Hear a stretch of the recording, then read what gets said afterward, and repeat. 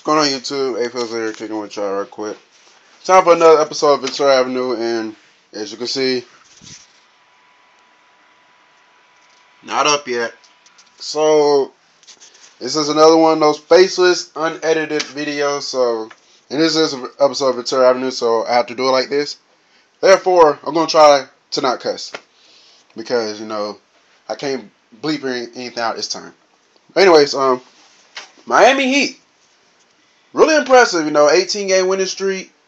In this day and age, it's like I said, really impressive because it's not a lot of teams who go on a great winning streak like that and keep it going.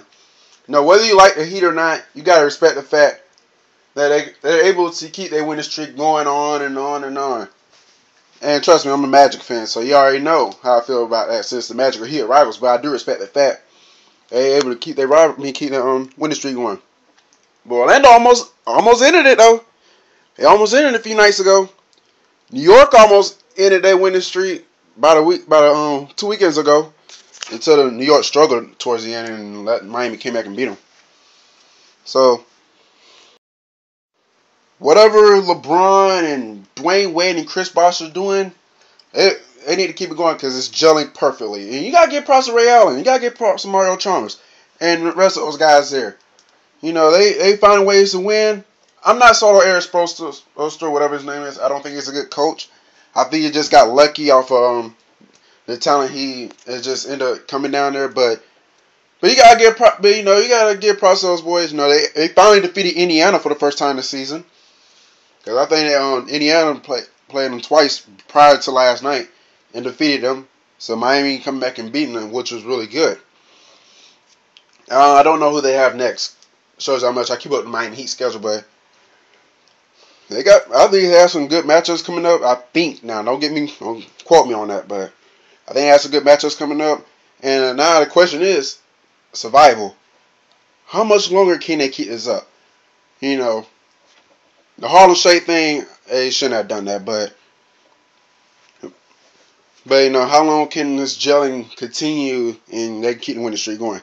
That's gonna be a good task. I doubt they're going to be number one seed in the Eastern Conference playoffs. But can they ride this wave throughout the Eastern Conference, throughout the playoffs? Can they ride it to the NBA Finals? I'm not talking about undefeated now. Yeah, I'm not talking about undefeated. I'm talking about as in keep the wave going. You feel me? Like keep this good wave going into the playoffs. That's what I'm saying. But yeah. Not much to say here. I just haven't made a video about a week and a half. Been trying to, but I got busy and all that. And I wanted to make this about the Miami Heat and the Chicago Blackhawks because the Blackhawks were undefeated. They were going on the win streak too when I was making my video around that time. I was planning on making a video. Then I was just not making a video, and the Blackhawks just lost 2 games. They lost to the Avalanche, and they lost to the Edmonton Oilers. So they win the streak is now over. And I already knew from the get-go the Blackhawks would lose before the Heat would. The Blackhawks, don't get me wrong, they're a good team this year. Mad respect to the Chicago Blackhawks. But I just knew that their winning streak was not going to outlast Miami Heat. And Chicago Blackhawks kind of got lucky, in a way. Because, one, they're not playing the Eastern Conference teams. I think if they would have played a team in the Eastern Conference, they probably would have had their winning streak removed before 24, 25 games. However long it lasted, but you get my drift. So this wraps up another episode of Ventura Avenue. I don't know what episode is this, but you'll see it on the recording. That's it for now. A-Fizzle, I'm out. And looks like my computer is going a little further than it did last time because last time I got to expanding Windows files. It got corrupted, and it looked like they checked it off this time.